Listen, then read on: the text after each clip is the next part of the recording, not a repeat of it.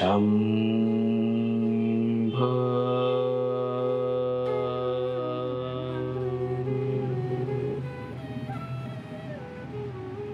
మనము రెండు రకాల అవస్థలను ఎదుర్కొంటూ ఉంటాం. ఒకటి స్వప్నావస్థ, రెండవది జాగృత అవస్థ. స్వప్నావస్థ అని అంటే ఒక భయాలను సృష్టించే అవస్థ. స్వప్నావస్థ మీరు చూడండి, మెలకువతో ఉన్న మీరు పనులు చేస్తూ ఉన్నా మీరు చాలా తెలివిగానే ఉన్నాము అనే ఒక స్టేట్లో అనిపిస్తున్నా, తెలివిగా డ్రైవ్ చేస్తున్నారు, తెలివిగా ఆఫీస్ వర్క్ చేస్తూనే ఉన్నారు, పనులన్నీ చేస్తున్నారు, కానీ భయము అనేది ఒకటి మనసులో తిరుగుతూ ఉంది అని అంటే మీరు మెలకువతోనే ఉన్న స్వప్నావస్థలో ఉన్నారని అర్థం. ఈ స్వప్నావస్థ మీరు చూడండి, మీరు నిజంగానే నిద్రపోతున్నారు రాత్రిపూట. ఆ నిద్రలో ఒకానొక కల వచ్చింది. ఆ కలకి మీరు మానసికంగా, శారీరకంగా రెండు రకాలుగా ప్రభావితమైపోతుంటారు.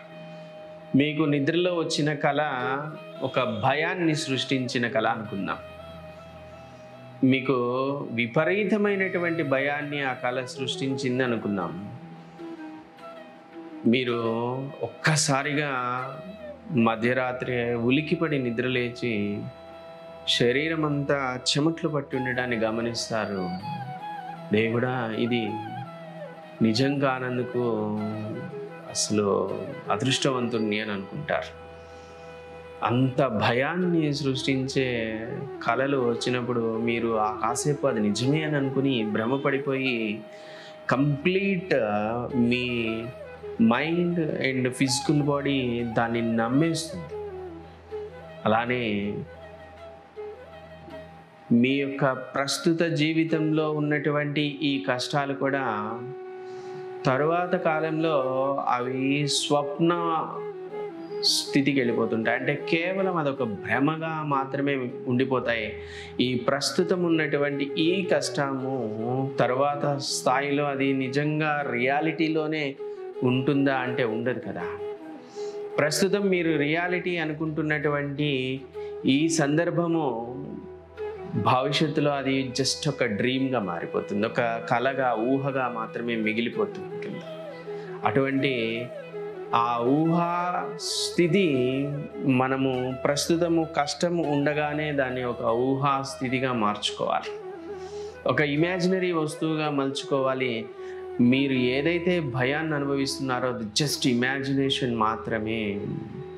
మీరు ఏదైతే కష్టాన్ని అనుభవిస్తూ ఆ కష్టాన్ని తీర్చుకోవటం కోసం ఎన్ని ప్రయత్నాలు చేసినా అది తీరక మిమ్మల్ని తినేస్తూ ఉంటే, పరిస్థితులు ఏవి మీరు చక్కబెడదామన్నా చక్కబడని పరిస్థితులు ఏర్పడి దీర్ఘకాలికంగా మిమ్మల్ని ఏదైనా సమస్య వేధిస్తూ ఉంటే మీరు ఈ విధమైనటువంటి ఆలోచన చేయటానికి ప్రయత్నం చేయండి. ప్రస్తుతం నేను ఏదైతే నా మనసులో భారాన్ని మోస్తున్నానో, భయాన్ని మోస్తున్నానో, బాధని మోస్తున్నానో, దాని తాలూకు సంఘటన అంతా కేవలం ఒక కళ మాత్రమే, అది నిజం కాదు, ఒక డ్రీమ్, ఒక ఊహాజనితమైనదే తప్ప నిజంగా నా జీవితంలో ఆ విధమైనటువంటి కష్టమే లేదు అని ఒకానొక అవగాహన కల్పించుకోండి.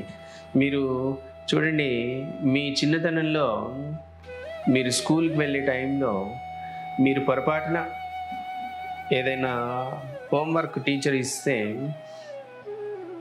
అది మీరు చేసుకొని వెళ్తే హుషారుగా స్కూల్కి వెళ్ళిపోతారు. చేయకపోతే మీరు స్కూల్కి వెళ్ళాలి అని అంటే ఎంత భయపడిపోతారో, అది ప్రాణ సంకటంగా ఉంటుంది. మీరు పెద్దవాళ్ళు చెప్తూ ఉంటారు, మీ టీచర్ గారు నిన్నేం కొట్టరు, నేను చెప్తాను కదా వెళ్ళు అని అంటారు. నిన్నేం చంపేయలేరా, ఏం పర్వాలేదు, కుదరలేదు, వీలు పడలేదని చెప్పు అని అంటే ప్రాణం పోయినంత భయం వేస్తూ ఉంటుంది. చిన్న చిన్న విషయాలకి మనము ఎన్నో రకాల కష్టాలను చిన్నతనంలో అనుభవించాం. అలానే ఎన్నో వ్యయ ప్రయాసలు ఎదుర్కొని ఎన్నో విషయాలలో మనము ఎన్నో కష్టాల నుండి బయటపడి వచ్చేసాం. ఇప్పుడు మీరు తలుచుకుంటూ ఉంటే అసలు అది ఒక కలలా అనిపిస్తుంది అని అంటారు. చిన్నతనం బాల్యం నుండి మనం ఇప్పటి వరకు ఎన్నో రకాల కష్టాలు ఎదుర్కొన్నాం. అవి ఒకసారి తలుచుకుంటేనే అసలు నిజంగా ఎలా బయటపడ్డాను నేను, అదొక కలలా అనిపిస్తుంది నాకు అని అంటుంటారు. అలా అదే యాజ్ ఇట్ ఈజ్ మీరు ఇక్కడ అప్లై చేయండి.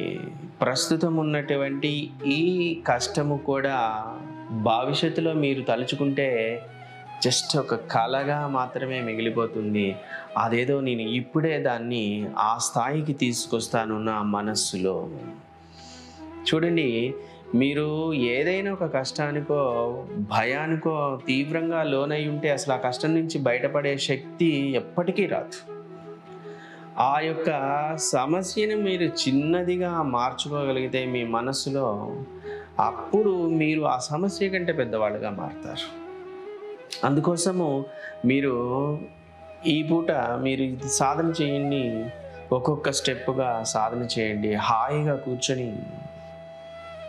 ప్రశాంతంగా కూర్చోండి. ఒక మంచి వాతావరణాన్ని ఏర్పాటు చేసుకుని ఒక గదిలో ప్రస్తుతం నేను నిజంగా ఏదైతే దీర్ఘకాలికంగా కష్టాన్ని అనుభవిస్తున్నానో, అది అనారోగ్యం కావచ్చు, లేదా ఆర్థిక ఇబ్బందులు కావచ్చు, కుటుంబపరమైన పరిస్థితులు కావచ్చు, ఏవైనా సరే అది కేవలము ఒక కళ మాత్రమే. ఎలా అయితే చాలా కఠినమైన పరిస్థితుల్లో నుండి మీరు ప్రస్తుతము ఇక్కడ వరకు వచ్చారో, వాటన్నిటిని జయించుకుని ఆ కఠినమైన పరిస్థితులు ఇప్పుడు తలుచుకుంటే, గతంలో జరిగిన ఆ కఠినమైనటువంటి సందర్భాలను మీరు ప్రస్తుతం తలుచుకుంటే అదొక కలలా జరిగిపోయింది అని ఎంతైతే మీరు నిబ్బరంగా ఉంటారో, అలానే ప్రస్తుత పరిస్థితిని కూడా ఒక కలగా భావన చేస్తూ ఉండండి. ఫస్ట్ స్టెప్లో ప్రస్తుత ఈ జీవితము, ప్రస్తుత ఈ సందర్భము ఒక కళ మాత్రమే. ఇది ఒక కళ మాత్రమే, నిజం కాదు. ఈ కష్టము నిజం కాదు. ఈ సమస్య నిజం కాదు. ఇది జస్ట్ ఒక డ్రీమ్, ఫ్యూచర్ డ్రీమ్. ఒక కళగా భవిష్యత్తులో ఏదో ఒక కళగా జరిగిపోయింది, ఇప్పుడు తలుచుకుంటే అది ఒక కళలా అనిపిస్తుంది. ఎలా బయటపడ్డాను అన్నట్టుగా ఒక శేషముగా మిగిలిపోయినటువంటి ఒక భావన మాత్రమే, అది నిజం కాదు అన్నట్టుగా ఈ ప్రస్తుత పరిస్థితిని కూడా ఆ స్టేట్లోకి తీసుకురండి. ఇది ఫస్ట్ స్టెప్లో మీరు సాధన చేయండి.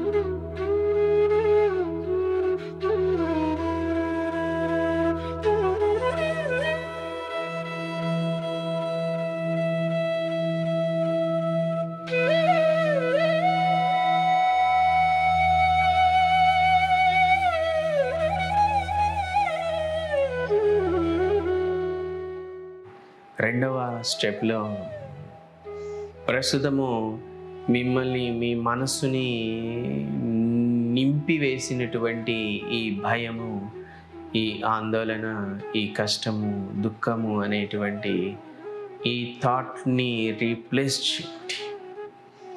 ఈ ఆలోచనని కాస్త రీప్లేస్ చేసి ఆ ఆలోచనలలో మీరు మీ ఇష్టమైనటువంటి ఆలోచనలను నింపండి. మీరు గొప్పవారుగా మీకుగా అనిపించినటువంటి ఆలోచనని ఈ రెండవ స్టెప్లో మీ మనసులోకి తీసుకురండి. మొదటి స్టెప్లో మీరు జరుగుతున్న ఈ సందర్భం అంతా కళ, ఇది కళ మాత్రమే, జస్ట్ ఇది ఒక స్వప్నము మాత్రమే అనే ఒక స్టేట్ని మీరు ప్రయత్నపూర్వకంగా క్రియేట్ చేసుకోండి. జాగ్రత్తగా క్రియేట్ చేయండి, ప్రయత్నపూర్వకంగా.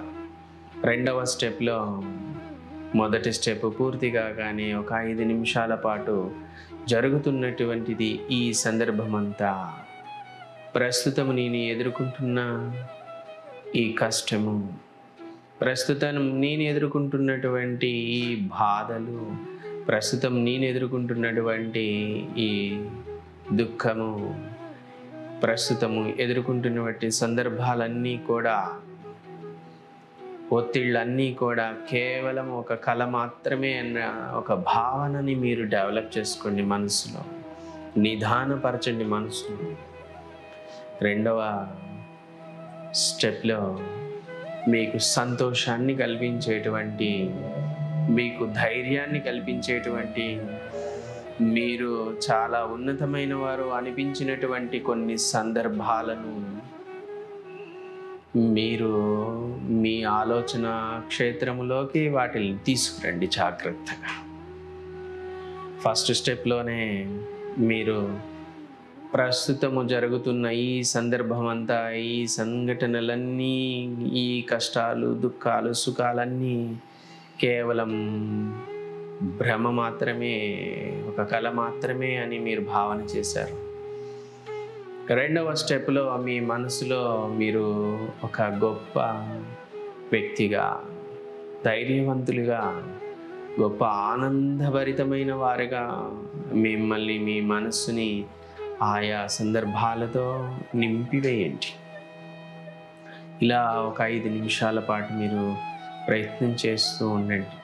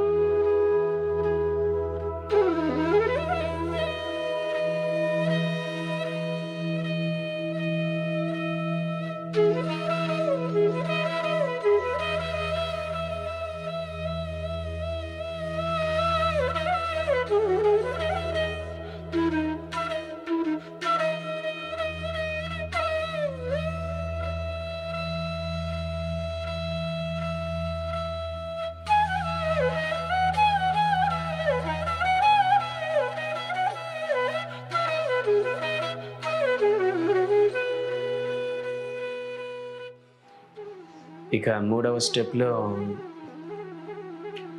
మీ యొక్క మనస్సు ఒక దివ్యమైనటువంటి అనుభూతిగా నిర్మాణం కావటానికి కావలసిన ఓ దివ్యమైన శబ్దాన్ని మీరు మీ మనస్సులోనూ శరీరంలోనూ సృష్టించండి. ఆ శబ్దమే శంభో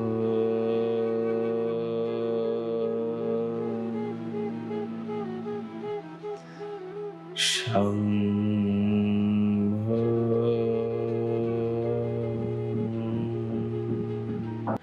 మూడవ స్టెప్లో మీ మనసును, శరీరాన్ని దైవికంగా అనుభూతి చెందండి.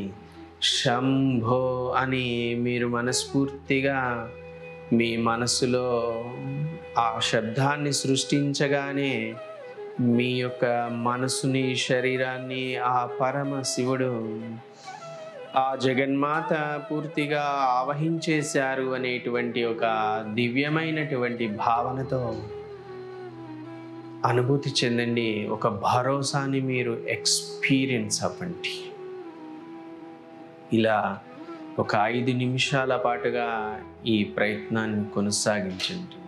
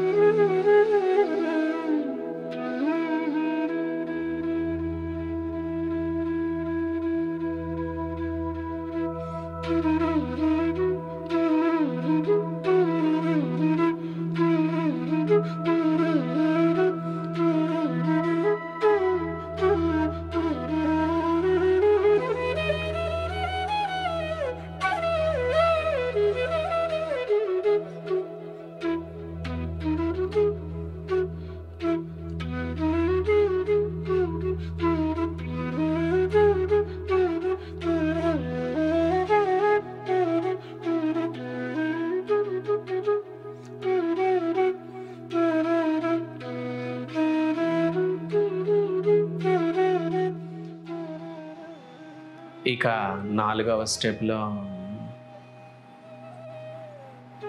పూర్తిగా మిమ్మల్ని మీరు ఆ దైవానికి అనుసంధానం చేసుకోండి. మిమ్మల్ని మీరు దైవానికి పరిపూర్ణంగా అప్పగించేసుకోండి. ఇకపై మీ భారమంతా ఆ దైవమే చూసుకుంటుంది. మీరు కష్టాలలో నుండి బయటపడటానికి కావలసినటువంటి